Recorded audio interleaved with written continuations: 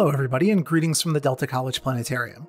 My name is Brian, and I'm here to bring you another episode in our continuing series about the constellations. We're nearing the end of summer now, and there's a large summer constellation we've still not discussed. Previously in this series, we've examined Hercules, the strong man, Scorpius, the scorpion, Sagittarius, the archer, Libra, the scales, and Aquila, the eagle.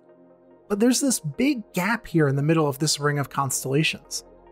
This hole is plugged by 2 or maybe 3, depending on how you count, figures. If you look at this area long enough and under dark enough skies, you may start to see a sort of large circle of stars.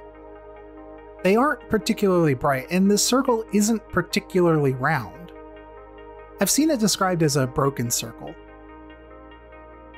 This shape forms the body of a person in the constellation Ophiuchus. It's a bit difficult to see, but if you imagine drawing the right lines between the stars, you can start to see the body of a man standing face on, his legs dipping below the circle into the region that contains Scorpius.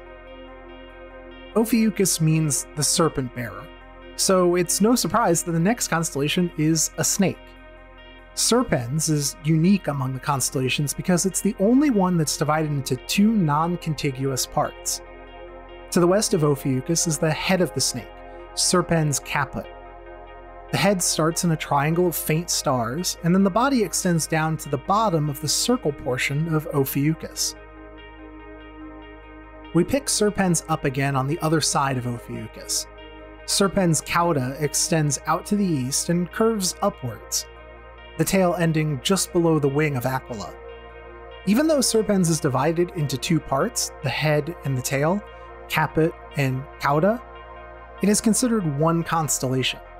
But honestly, I usually think of Ophiuchus and Serpens as one unified figure in the night sky.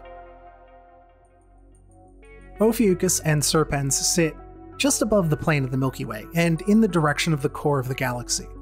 This is a very rich area of the night sky packed with interesting objects. Numerous globular clusters dot the sky through the circle of Ophiuchus. Serpens is home to Messier 16, the Eagle Nebula. The Eagle Nebula is itself home to the Pillars of Creation, a set of pillars of dark dust made famous when they were photographed by the Hubble Space Telescope. The pillars are being eroded by the radiation of a nearby star out of frame. But in the meantime, the gas of those pillars is being compressed and undergoing the process of star formation. Those new stars are revealed when we examine the pillars in infrared light. But Ophiuchus and Serpens also serve as a reminder of the changing nature of the night sky. Over the course of a human lifetime, the night sky doesn't change very much. This can lead to the false impression that the stars are permanent and unchanging. The universe does change, but on a timescale that dwarfs our regular measures of time. It's only through passing down our astronomical observations over the generations that we can recognize their patterns. This region displays the changing nature of the night sky in an even more dramatic way. In October of 1604, the world was greeted suddenly by a bright new star in the serpent-bearer. This star outshone all other stars in the night sky and even the planet Jupiter. Johannes Kepler spent 2 years studying the sudden phenomenon, culminating in his work, De Stella Nova, on the new star. In his time, Kepler was able to establish that the bright phenomenon took place beyond the solar system and among the stars. This spelled doom for the classical belief that the stars remain fixed and unchanging in the firmament. Today we understand that Kepler was seeing a Type 1a supernova. Type 1a supernovae are a particular kind of stellar explosion caused when a white dwarf star reaches a critical mass. The white dwarf can only reach this mass if it's pulling material down to its surface, so we believe these supernovae occur primarily in binary star systems. The white dwarf may be stealing material from a nearby giant star companion. Remember that a white dwarf star is a dead star, mostly made of carbon and oxygen. There is no nuclear fusion occurring on a white dwarf.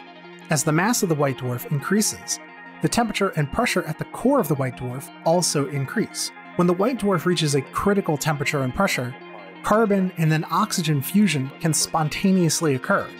In a matter of seconds, a significant portion of the white dwarf undergoes nuclear fusion, releasing so much energy so quickly that the white dwarf is torn apart. In 1941, astronomers at the Mount Wilson Observatory located the remnant of Kepler's supernova.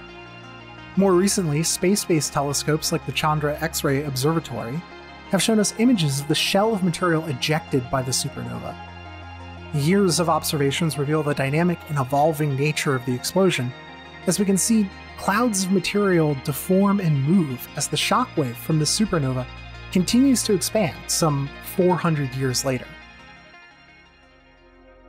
So if it's clear where you are tonight, go out and search for Ophiuchus, the serpent-bearer, and Serpens, the serpent, among the summer stars. And try to imagine what it must have been like on that October evening in 1604 when a star suddenly appeared. That's it for today. Next time we'll take a closer look at another constellation. This is Brian from the Delta College Planetarium, wishing you clear skies.